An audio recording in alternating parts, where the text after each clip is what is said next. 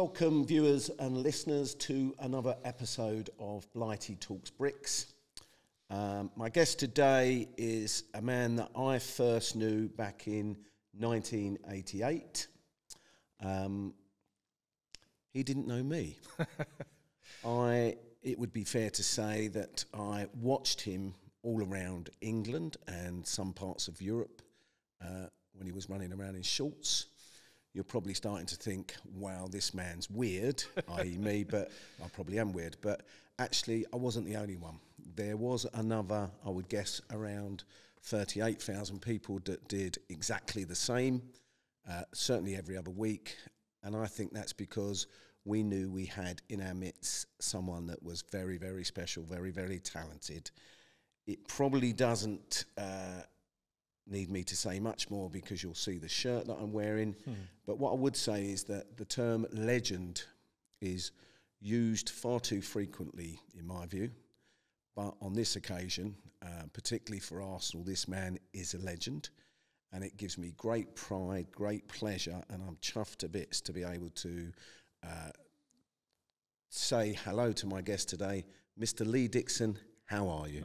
Well, I'm tearing up, I have to say. I mean, what an intro that is. I can't live up to that. But it's all downhill from here. Well, before we start going downhill, let's have a look at this. I think 15 years at my football club.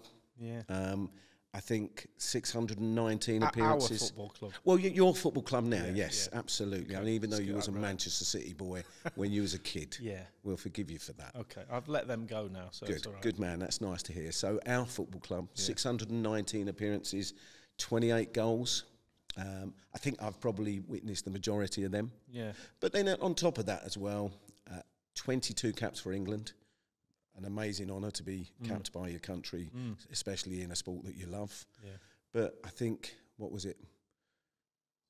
I forget how many league titles you won, Lee, really? 3, 4 FA Cups? 4. 3, 4? It was 4, 3 FA Cups, 1 Cup Winners' Cup. Glory days. Glory days indeed, yeah. And the thing is about it is it came and it went like that. And I keep trying to say to the kids now when I talk to young pros and people in the game about how it comes and goes and how you've got to cherish it. And it's the same with, don't get too philosophical at this early in the podcast, but it's exactly the same with life. My dad passed away recently and I thought he'd be there forever. To hear that. Yeah, thought he'd be there forever. And all of a sudden he's gone. And I think, where did all that time go? And it's the same with playing. And I say to the kids now, every single day, you just grab hold of it. And when you go to training, you just squeeze everything out of every single day, not just football itself, but the process that you go through of preparing yourself for football, but also life, and getting to the end of the day and going, wow, that was, whether it's a good day or a bad day, it's just understanding what process you've gone through and the feelings that you're going through. And I think sometimes we take everything in our lives too quickly, too much emphasis on what's coming next, as opposed to just staying in the now and being present. That's my biggest lesson I've learned. We're both similar age, so we get into that point where we're kind of looking backwards and going, looking about. Is that because of our age? Is that a sign of? I don't think anyone would call me mature. Not even you. No, but you don't have to be mature. Is it because we're mature? We're older. Is it because we are having the experiences of losing parents? Yeah, but we've gone through. We get to our age, regardless of what your life's been like. There'll be a series of events that's affected you in good ways and bad ways, and some more than others on both sides of the spectrum. But it's about how you feel at the time of these events going on, and what that does for you in a learning process moving forward, and learning from your mistakes and learning from your positives as well. About for me, it's all about grounding yourself back into the now, and that's been, the last 10 years or so. And I've been retired 20 odd years now, and that's gone like that. And I was like, wow, hang on a minute, I've been retired longer than I was a pro footballer. I mean, how scary is that? Right? Well, that is scary, yeah. Because I think my life, when my life flashes before my eyes, I see myself as a footballer. But there was all the life before football, being a kid and then getting to 16, 17 and signing pro. And then all this life after football, the football bit is quite small, and that's all I see myself as a footballer. Yeah, so it's and that's why sometimes that gets a bit, hang on a minute.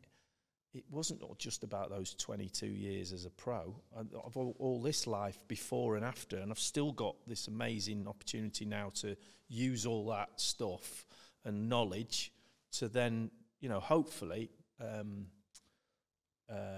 go through the rest of my journey on this planet a nice sort of giving human being. That's all I ever want. I want, when long down the future, we got a bit deep really early there, didn't we? But I'd like to be remembered for way down the line as a really nice, kind person. That's it. Forget anything else is a bonus. Well, we'll come on to the nice, kind person later on for sure. But dragging you back, and so we don't get too far forward already, I want to take you back to the 26th of May, 1989. You don't have to be an Arsenal fan or a Liverpool fan. I think if you're a sports fan, it was one of the most iconic sporting events. Yeah. Truthful question, did you genuinely believe, you as a person, let alone the team, let alone George Graham, the manager, did you believe that we were going to win by 2 clear goals? Did you believe we were going to win the game? No. But that was my feeling inside was... we can't do this because it's Liverpool. And they were, as you know, a sensational team at that time and on a run. Like, we were knocking teams over for fun. They were chasing up behind us and we were like... falling away. Yeah, scared bunch of kids, because that's what we were. We were a bunch of kids. We had one or two, David O'Leary, and 1 or 2 senior players. But in general, we didn't know what we were doing. It was like, never been into this territory before. But the one thing that I knocked that disbelief on the head and buried it before the game was George. George was so positive in that we could do it, really. And we were good. And he wouldn't allow me. He stopped me from thinking anything else. So I don't know what you call that. I don't know what sort of management that comes under. You've got a successful business. How you convince people, a team, convince somebody that you can believe in something that is so far down the line. That was off the Richter scale, wasn't it? It was so far down the line, and yet, as we go out, we're kind of going, we've got a chance of doing this. And in theory, when you look at the stats, got no chance. No, not at all. I honestly think, I've said this before, if Liverpool, if it was winner takes all, we would have lost. I'm no doubt about that, because Liverpool was so good and on such a good run. If they'd have gone, right, we just need to win another game, they would have beat us, I'm pretty sure. But the fact they had something to lose. Yeah, they had it, and they could afford to lose 1-0 and still have it. Yeah. And that done them in a little bit. And that's, I think that was the biggest factor of why we won the game, is because they didn't need to win. And you could tell on the pitch, I'd never seen them so passive. It was like, that's okay, there was just a feeling about them. And I think their fans realised it as well. It was a strange old atmosphere in Anfield that night. Well, it seemed, sadly I gave my ticket up because a friend and I used... I didn't know a friend and I used to share a ticket. Call yourself a supporter? Well, no, listen, the reason I gave it up is because I thought we were going to bag the title before then. Right. Because the game got moved anyway, didn't it? Yeah. 2 weeks later. So, but I'll be honest, even the thought come on the day, I thought, I'm glad I'm not going all the way up, because I thought we're going to get humped. Yeah. So I played in a golf day. I went to a golf club, Cruise Hill. I got thrown out of Cruise Hill Golf Club at the end because the steward was a Tottenham fan and was very unhappy that I was dancing around on the table. Right. But I've seen you dance, so that's quite offensive. Well, I think it offended quite a lot of people, yeah. My shapes are not great.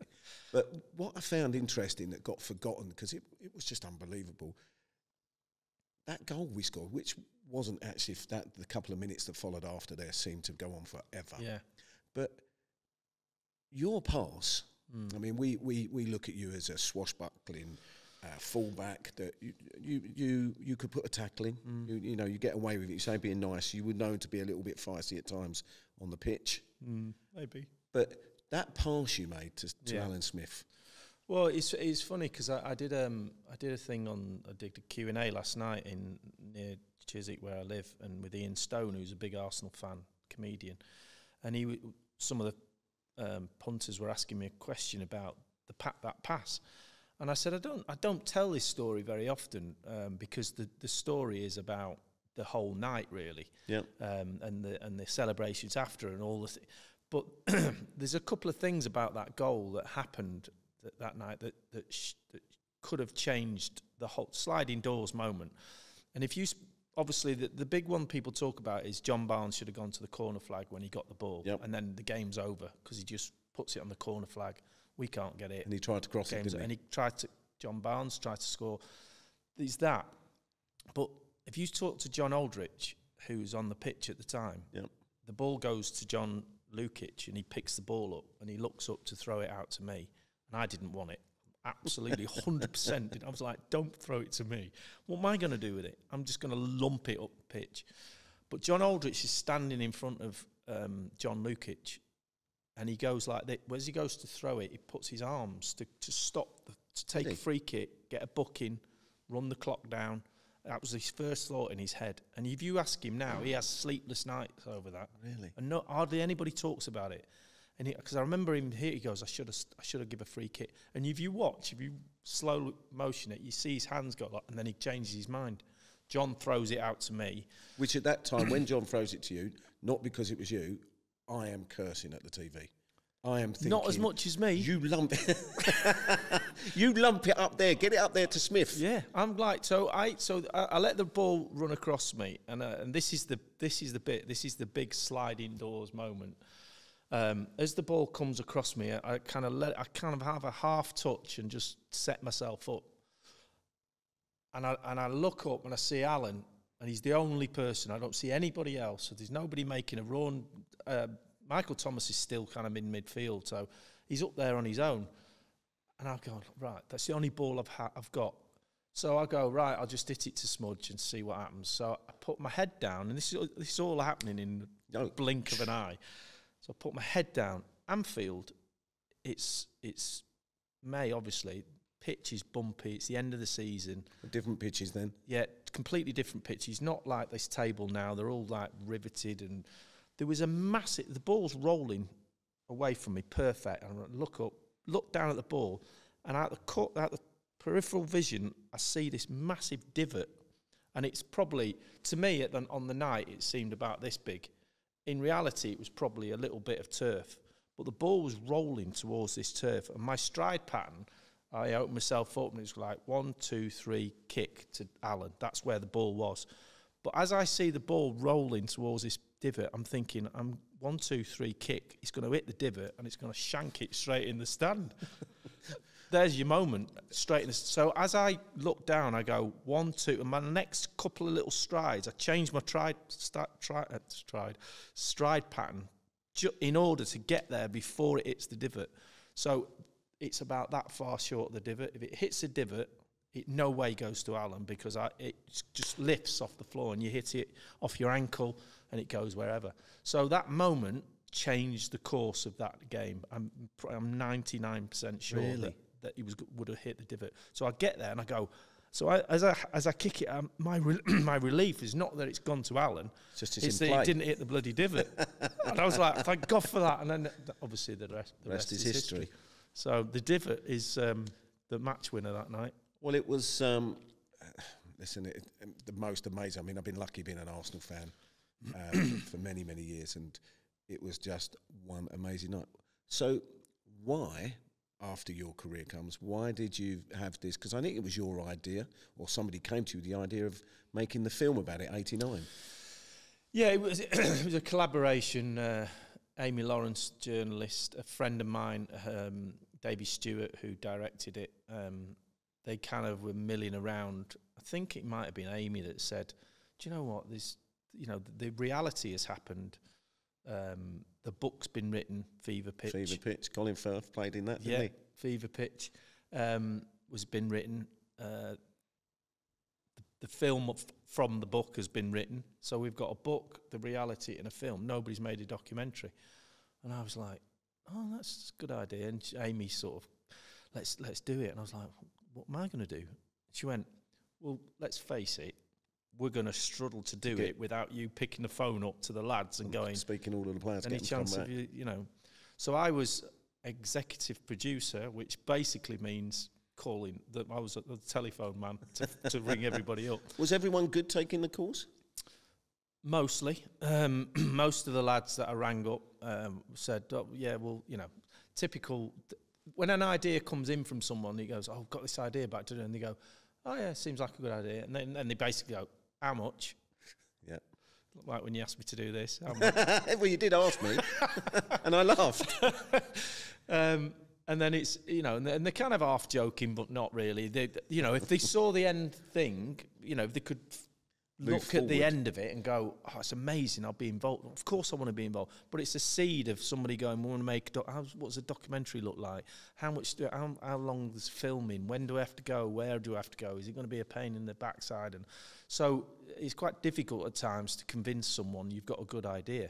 And I was convinced it might be all right, but I wasn't totally convinced until we started doing the first interview. Similar to this studio, you kind of set a studio up, and we've brings got three or four of the lads, and Amy did all the research and all the question asking, and I would just basically turn up and I'd sit behind the camera, and I'd be like poking my head around, and George Graham would be sitting there in this studio, and then we'd ask him these, and all this stuff started coming out, and I hardly missed a filming session, because it was just to hear, because you've got your own vision of something happening, and everyone else has got a different version of that same event. You know, you listen to Nigel talking about the things that affected him. When Nigel talks about Hillsborough, it really gets me every time I see him. Getting me now. Every time I see him talk about Hillsborough, I go, wow, that's what I wanted to say about it, but I couldn't find the words to say it. He said it in a really amazing way, and the pauses and brilliant. And then I'd listen to George talking about he thought we would win 3-0. And I'm like, wow, he's madder than I thought he was, you know. And all these little things. It was an incredible experience. It was, you know, probably further down the line as a more mature person looking at it, an equal sort of experience than actually playing in the game, because I saw it for... Turned out well, didn't it? It turned out brilliant. I watch it whenever I feel a bit low or something, and I put stuff like that on. I go, do you know what? I'm going to watch Fever Pitch, or I'm going to watch... Yeah. It's an amazing watch for anyone, let alone a big Arsenal fan, for sure. And just leads me on to a question now, because I want to ask you about, because you won the league with John Lukic in goal, the man that threw you the ball. You're very friendly with Mr. Seaman. Yeah. What was it like when Roving Doors, you know, George Graham, I mean, me as an Arsenal fan, I thought he'd lost the plot. We've won the league with John. Yeah. Then there's these rumours, you know, that we're going to get the following season David Seaman. Yeah. I was one of my season ticket was in the North Bank at the time, and I've had this conversation with David where he said, well, when he came, I think QPR played Arsenal 1 or 2 games before the end of that season. Yeah. And as he walked up to the North Bank, I was one of the people sitting there and saying, you'll never play for Arsenal. Yeah. And he turned around and he had a wry smile on his face. He said he'd already signed a contract. I had this conversation with him a couple of weeks ago, because I just had an operation on my knee, and I was just coming out of hospital, and my wife was away, and I went and stayed at Days for a week. It was brilliant. He said, I picked you up from the hospital, and we basically, I was rehabbing my knee, and I sat on his settee in his beautiful house near Reading, and we basically spent a week watching sport and golf, because I wasn't really getting around much. Wasn't fishing? Yeah, we had a fish. We had a little you did fish. It out the window, evidently. Yeah, you can just poke his rod out the window. It's not a euphemism. That's like, so we spent a week just sitting, chewing the fat like we used to, because we used to room together. He became a really close friend of mine, and we've stayed mates, and it's lovely to spend time with him, because he's such a nice, calm man to be around. I think that's the thing that makes me calm, being around him. He's like, nothing's a problem. You know, he very rarely gets down. I'm sure he does when I'm not there. Or he does when you're on his settee, he said, and you're clicking your fingers. Can I have a cup of tea? And he's just, and we chewed the fat recently in that week, and we were talking about that moment of him he goes, it's brilliant because I'd signed the contract and all the fans were giving me so loads how of was stuff. that with you? Do you go, well, John's my pal, and Yeah, well, to be honest with you, when he came in, I scored a penalty against him for QPR. I played against him. He still doesn't say I've scored past him. I said, yeah, I'm sure, 90% sure I've scored a penalty. And I've only scored 28, so we can go back in the archives and look at it. And John was, I was like that as a player. I was like, why are we getting a new goalie? He's really good. Yeah. And obviously, George had a plan. Proved to be a good plan. It wasn't bad. As wherever John was good, yeah, proved to be a good plan. But also, I think it's testament to John. He came back. Yes, he came back to the club that he loved, and was, he was part of the future Arsenal going on for a bit as an understudy, and John wasn't. He was quite not aloof. He was quite quiet, and he was quite separated from the group. He wasn't a big drinker. He wasn't a big mixer. If we went on tour somewhere, he'd sit by the pool reading his book.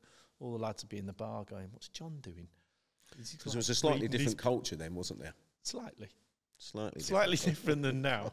They're all reading books now. They're all reading books. I just want to touch on quickly. What's your take on the current goalkeeping situation at Arsenal with Ramsdale? I wasn't a fan, and I didn't think we needed a change. I know Aaron quite well. I've spoken to him a little bit about it, and obviously he's had his nose put out of joint because he didn't see it coming. No. Like none of us did. So it's a little bit similar in that respect. It's similar, yeah, lots of similarities. There's reasons for it that Arteta goes, I want him, he's not as good with his feet. I want to challenge the goalkeeper. I want that position to be, which I can understand. And I think, to be fair to Arteta in the long, he's settled down now, right, because when he first came, and this is no disrespect to Brentford, but he's gone from Brentford to Arsenal. Forget about taking over from a goalkeeper that allegedly didn't need changing. He's gone from Brentford to Arsenal, which is in itself a massive jump, and not to be underestimated how difficult that is. And also being a specialised position, you're not just sneaking into the midfield and getting away with stuff. You're right in the spotlight. And the emphasis was put on him to go, right, you're now playing, and the best one will play, which wasn't the case. He was always going to play. So I felt a little bit not sure about this. I thought he created a problem for himself. He didn't need to. Yeah. But ultimately, he'll be proved by the end of the season if they go like that and they win something. And he's been part of that, which he is. He's settled down to become he looks really steady now. And you'd kind of, people for the first time are going, and not mentioning Aaron and going, no, there's not a lot of talk about it at the moment, which is, I think, step forward. Good for the team. Talking about winning, obviously you had your title. We won again under George, and then there was that sad situation, sad in my eyes, that George left the club under a cloud. Mm-hmm. What was your feelings when Mr. Riot come in? And we're allowed to swear on this podcast. No. Surprised. Yep. Because I was like, it was George was the legend that is, and we'd won all this stuff, and then Bruce Riot. And no disrespect to him about that, but at the time I went, isn't he Bolton? Was he Bolton manager? Well, wasn't he? It was one of them. It wasn't my words. My words were, who the fuck's that? Well, I think there was a few of those in the dressing room, but I was like, wow. And then there was a few rumours, I have to say, at the time about stopgap. Right. This isn't forever. And I'm not saying that anyone said anything to me because they didn't, but there was a few kind of He did. He was in manager at the time, get us Mr. Bergkamp. Now, that guy could play a bit. No, he didn't, but anyway. Well, we assume he did. Well, he didn't, did he? No, he was signed by David Dean, Dennis Bergkamp. You knew that. Yeah, well, everyone knew that, didn't they? No, we didn't. No, you just presumed it was Bruce Riot, but he wasn't Bruce Riot. Okay, so he got us Bergkamp, and Bergkamp wasn't a great success when he came in terms of a goal scorer. No. But, I mean, for me, when Bruce went, and then we got this bloke, I remember pulling up beside my house, and it came on the radio, we got this bloke, I had never heard of. I thought we've signed him because his first name nearly name's- sounds like Arsenal. Yeah. And then when I saw a picture of him, I thought, oh my God. I mean, following European football then, teams in France, in Japan, we didn't even know they played football in Japan back then. Yeah. This guy came over and I'm sitting there, and David Dean did get him, as we know, and then but what was it like when you first walked in and saw the professor? Well, it was, I just had the calmness of David Dean when he came, just going, trust me. He was one of them. And David had a very kind of, he had a very calm way about him, but he also had a very authoritative kind of, you know, I looked up at him as like, he must know something, you know, because he was the way he talked. We always took the mickey out of him because he always used to come round in before the game and shake everybody's hand and go. And he used to say the same thing to every player. You know, he'd come up to David Seaman and go, keep the ball out of the net. And then he'd go, make sure you kick your winger or whatever it was he said to me. And then he'd go to right. He goes, any chance of a goal today? And it was like, and it was his routine. And it was a bit of a kind of David Dean's coming in. He always put his hand out, not like you shake your hand like that. He always used to put his hand out like that and go. And you'd have to, you know, it was a bit, but it was his thing. He wasn't a Mason, was he? Was that? He wasn't a Mason. I don't know. I don't know what he was doing, but it was a bit of a weird handshake. And but it was a thing that he did, and it was part of our home team. And away, he used to come home and away and do the same thing. Yeah. It was kind of like part of you just before you go out. It wasn't just before you go out. It was like an hour. You're just getting ready, and Mr. Dean's in. Yeah, you have a little chat, shake his hand. But he always had a kind of an authority about him that he knew something that we didn't know about other stuff. He was like quite a kind of figurehead of the club at the time. And when he said, trust me, be calm, everything's going to be all right, I was like, oh, he must know something about this bloke. And he obviously did, didn't he? And he brought this, you know, professor of geography in with his glasses. Your training, I mean, you boys liked a beer. At that time, there was. That didn't last long. No, I was going to say. I mean, he must have. But that was, you know, that may have been, you know, in conjunction with Tony Adams as well, because he obviously stopped drinking in '96, went into rehab, and in '96 when Wenger came, it was like the overlap of him coming, and he said, well, "I want to stop the alcohol in the players' lounge." Didn't tell any of the players. He just went to the manager and said, I'm going to stop the alcohol. Right, so Tony created that one, did he? Yeah, right. And we went into the players' lounge after because you could not get in the Arsenal players' lounge. The tickets were like gold dust. You got 4 each on a match day. And it was like the black market. It was like, I need two for Saturday. I've got my auntie coming over. I've got my brother. So it was like, give us 2 now and you can have my Luton tickets. And then you can have, it was honestly, on the match day, it was all about the players' lounge tickets. So when these tickets, and then all of a sudden, Tony put tea and coffee only. You couldn't pay someone to go in. Nobody wanted to go. You go in the players' lounge, like tumbleweed coming across the. It was just that changed overnight. And we were like, Tone, what you do? He goes, no, I don't think it's a good environment. I said, well, it might not be for you. Yeah, we all fancy a pint now. I've got a couple of sponsors coming to the game. They don't like tea. So, but it was part of the culture, and it was part of it. And George, Arsene had this way about him that he would say, right, this is what that I'm providing for you to eat, for nutrition, for vitamins, for all the things that would get you. That was his strong point, was preparing you, a player, to give your best performance on a Saturday. It was all about prep. You know, for me, coaching-wise, George was a coach. Arsene was a manager of men. He wasn't a great coach, as in, not a coach that moved you around the pitch and said, this is how we're going to play. I don't like you when you do this. You as a fullback should do that, because that's not what he does. He wasn't a great player. Not saying you have to be a great player to be a good manager, but you have to understand certain things. He couldn't tell me anything about being a fullback, right. But he knew that if I give him the best, because he knew my intelligence was good enough to play in an exciting, open style of football, that I would learn and pass on all my knowledge to the people around me. And if everyone does that in a team, all 11 of them, because if I pass on my fullback knowledge to centre half, midfield, so he understands what I'm doing and I'm trying to work out. I know what he's doing now. I can't play midfield. I can't do what Patrick can do, but I understand why he's trying to do that. So that enables me to be in a better position. So you all feed off each other. And Arsene was second to none at preparing a team of men to do that. And he was brilliant at it. And he just and you just looked at him and go, wow. He never once said to me, before we go out, I want you to do this. I want you to put Giggsy there. I want you to knock the ball into the channel for Dennis to do. Never once. Before we used to go out, he used to go, play with freedom. You go, wow, what's that mean? And then after a while, you go, oh, I know what it means now. I've heard some of the old guard say that he extended your careers. Would that be true? Absolutely, yeah.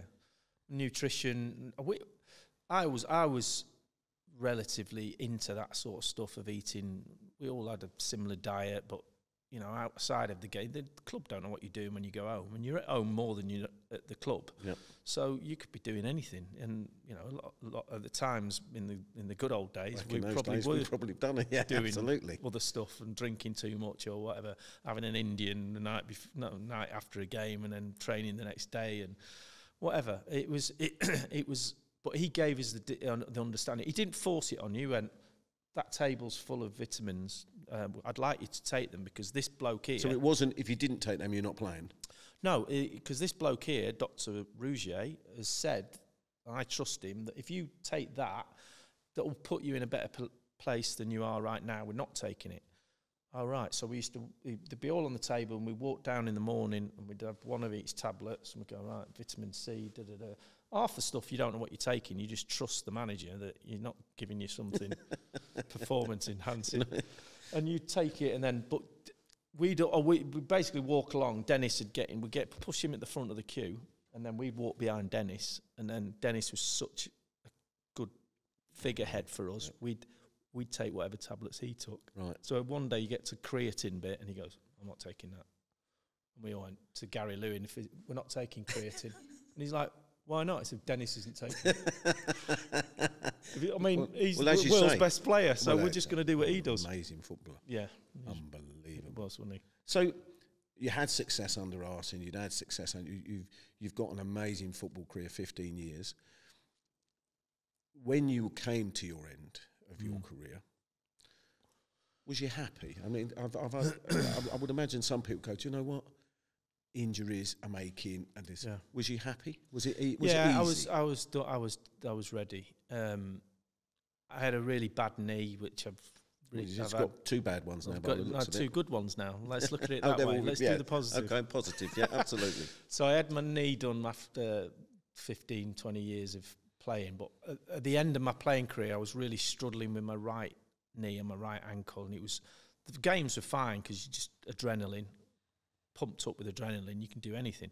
As soon as the final whistle went, it was like, oh God, it's Saturday night. I've got Sunday off, but I'm going to be in an ice bath all day. And then I've got to train Monday, and we've got a game on Wednesday. And I kind of started going, and luckily Lauren had come in and taken over from me that last season, but I still played 14 games or something that season, and I was still kind of part of the squad. It was the training that used to really, really hurt. So after my last game, there was it's like similar to having, and I've got my first grandchild, similar to having a grandchild as opposed to having kids. Yeah. When you've got kids, you've got all the love and but the responsibility of having a young kid or a growing family. I always found it was like some of the weights were on my shoulders. It was like, I've got to carry this weight because these are my responsibility. And then I had a grandson, 18 months old, George, named after George Graham. Is it really? Okay. My daughter named after George Graham, George Armstrong, and Charlie George. So he's called George, which is great.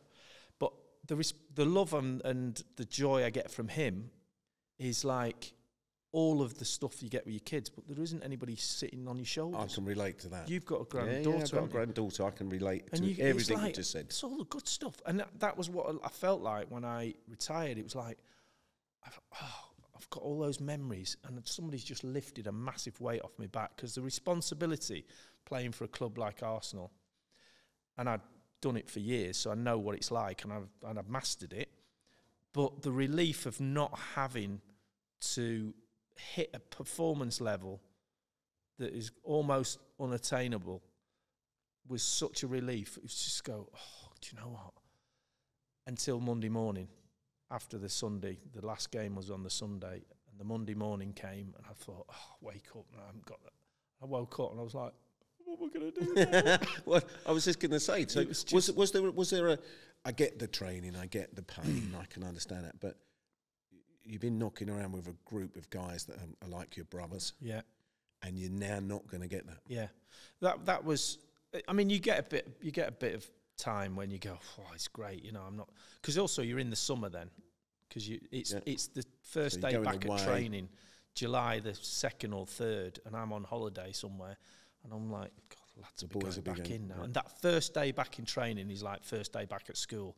There's a kind of nervous, twitchy energy about, oh, I see all my mates again, but we've got all that work to do again. Because George would win the league, go on holiday, come back first day, and he'd go, you lot, look at your faces, you're all smiling too much. Get rid of those smiles, start work today. And we're like, can't we just enjoy it a bit? Look, no, that's it, done, next one. And that's how I was educated and brought up. And it ties into this over-celebrating thing that's going on, the accusations of it. And I get it. There's got to be a balance between the two. You can enjoy your wins, but you do have to rein yourself in a little bit. Otherwise, when you go in training 2 days after a big win, like at the weekend, West Ham, the big win, and you can just get a little bit carried away. I'm not saying they are, but they're on the edge. Yeah. And then what happens then is you go in training on Monday, and it might not quite be bang at it, and you go, and then the next training session on a Tuesday, you kind of get focused. We've got a game Saturday, but you're a day behind because it would have been a Monday. Now all of a sudden Tuesday you're getting focused, and then that creeps into a group. But there's a time that you can do all that. You can do a high five with the kids on the side, and then passionate after clobbering on the pitch. It wasn't that long ago he was doing that. No, he was. You know, Arteta, and it was it's a brilliant feeling to have.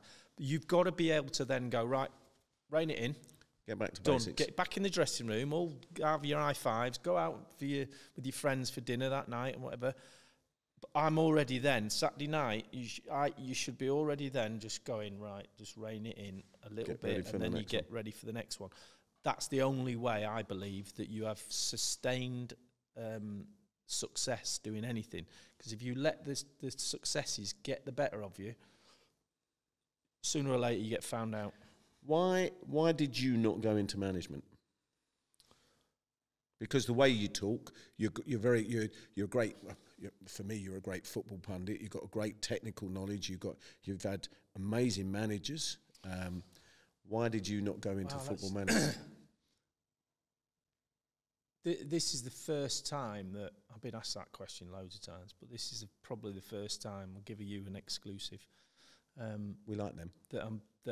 I'll be honest, and I've always said, because I just fell into TV, and you know, and I love working in the media. It's kind of suits me. But the honest, real reason is that I didn't have enough confidence in myself to do my badges when I was playing. Really? I was like, I should do my badges really, and I was like, and I heard players going through the process of what they have to do, and I was like, wow, I'm going to be found out. People are going to find out, whoever those people are going to find out that I'm a bit of a chancer, and I've got there. Really? Yeah, honestly. I didn't have enough confidence to go.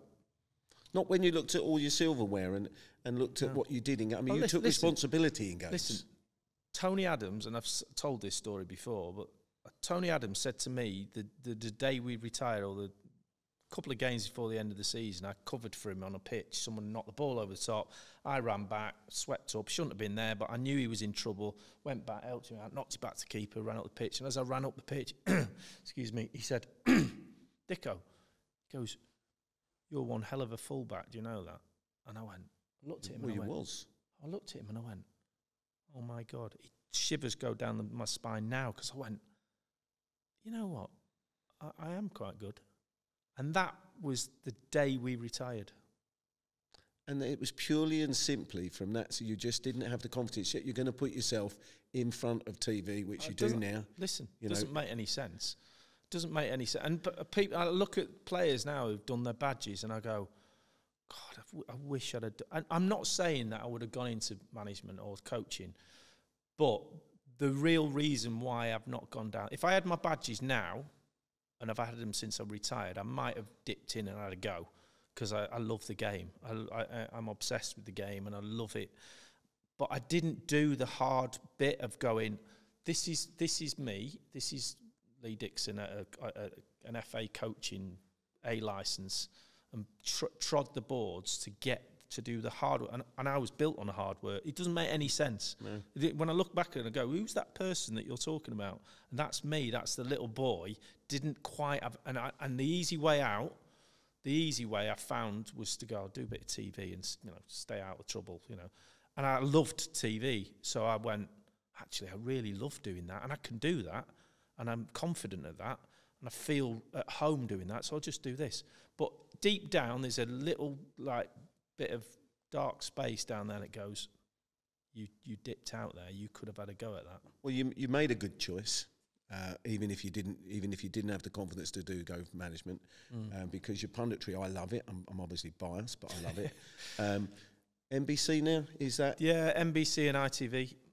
NBC in America got the opportunity to do their Premier League coverage 11 years ago now, when they took over from Fox, and have done an amazing job with the game over in the States.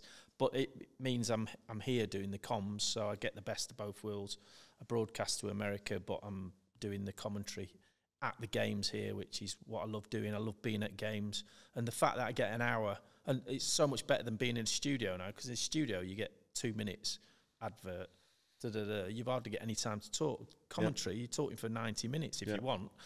And you get a chance to, I get a chance to give something back about my opinion on something that I see. What happens. Just insight. If you can give a tiny little bit of something nobody at home could possibly know, that's broadcasting in a nutshell, or punditry in a nutshell. Give them something they couldn't possibly know from your experience, and that's all I try to do. Well, anything else is a bonus. A couple of things I just want to touch on quickly, because I'm not surprised. I mean, I'm sitting here in awe. No. Time is you flying need to get by. out more. Time is flying by. They call it soccer. I'm still calling it football. Yeah. Is the game growing in the States? Oh, mate, it's going nuts, and it will culminate like the big World Cup of whatever year it was when it was in the States. Can't remember, but obviously they've got the World Cup coming up in a few years' time. That is going to be off the charts. Their Premier League audiences are going through the roof. Every single big team and some of the smaller teams in the UK are all going to America pre-season training. Yep. They're all trying to expand their audience to the American public, and NBC figures are going up and up every year. But the actual interest, I went to the Arsenal, Man United game in the summer pre-season, and I went a few years ago when they played, and the biggest difference was, I can't remember how many, 5 or 6 years ago, there was, quite a few shirts, but not this time. There was 80,000 people there. Every single one had a shirt on, either Arsenal or Man United. Yeah. And the level of kind of buy-in to each club over there is just crazy. It's going to, and the World Cup is going to absolutely blow it apart. I really think that. Talking about buying, one of the things I like to talk about on Blighty Talks Bricks is charities. Mm-hmm. I know, just so people know, I actually got very lucky to meet Lee back in 2014. And I feel very honoured to call you my friend, even though you probably don't call me your friend. I've got another name for you. But leave that one out of it, for the time being anyway. But one of the things we touch on is charity. I know you do a lot of charity work. I know you give a lot of time up. I've been on the receiving end of seeing you do that. But you have one special charity of which I know a lot about. Yeah. Do you just want to talk about YDP? Well, I think we all try and let me just say to everybody out there how much you do for charity and how generous you are, and so it's not all one-sided.